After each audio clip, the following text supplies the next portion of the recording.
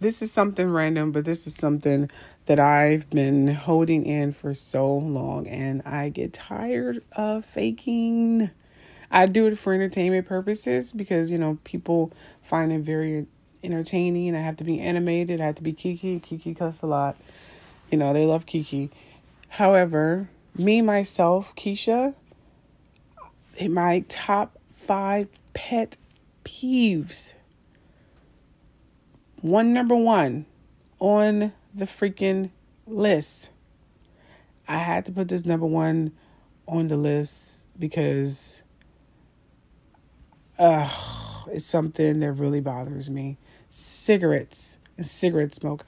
It's not even a dislike. I despise people who smoke cigarettes. And I hate cigarette smoke. I hate it. I don't want to kiss you. I don't want you near me. I don't want to taste your tongue. Ew, disgusting, vomit. Ugh. A complete turn off. I hate it.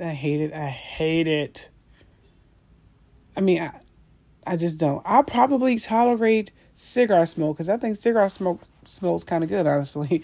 I will never smoke a cigar. Never have, honestly. But I don't mind it. Cigarette smoke, I can't deal with it. Cigar, I'll probably tolerate it to a certain extent until it's getting too overwhelming. And I'm like, no. Call me hypocritical, but it is what it is. Number freaking 2. Ignorant/arrogant people. People who are so freaking ignorant, it makes me want to cry. To the point of irritation. I'd be so irritated. Let me rephrase that I want to cry. Because I'm thinking, you're so brainwashed and stupid. It's ridiculous.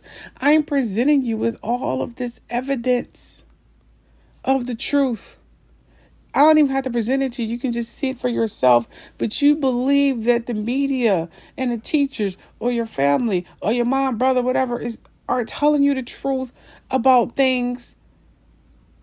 And you're thinking, okay, they can't be lying. Everybody can't be lying. Yes, they can be lying because they was lied to.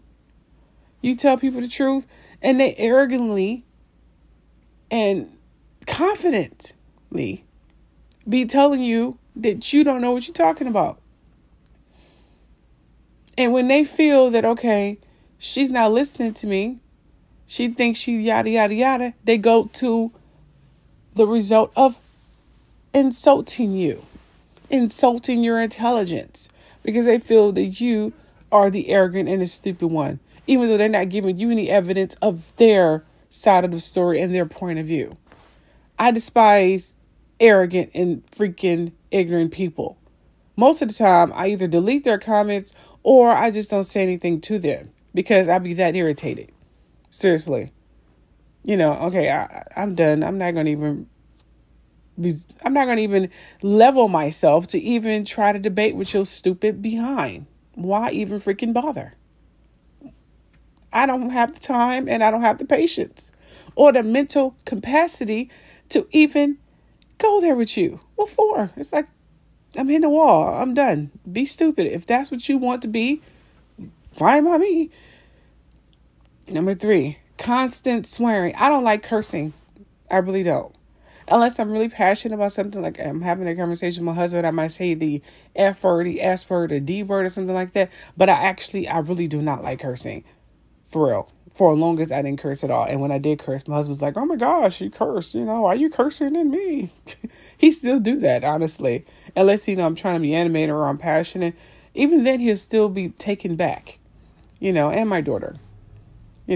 But when I'm slipping into Kiki, so she's used to that, especially depending on our conversation where Kiki is more prevalent and more able to express this person a lot more clear than Keisha, but I don't like cursing. When I listen back to my live shows, I'm like thinking, why did I curse so much? Oh, I didn't have to.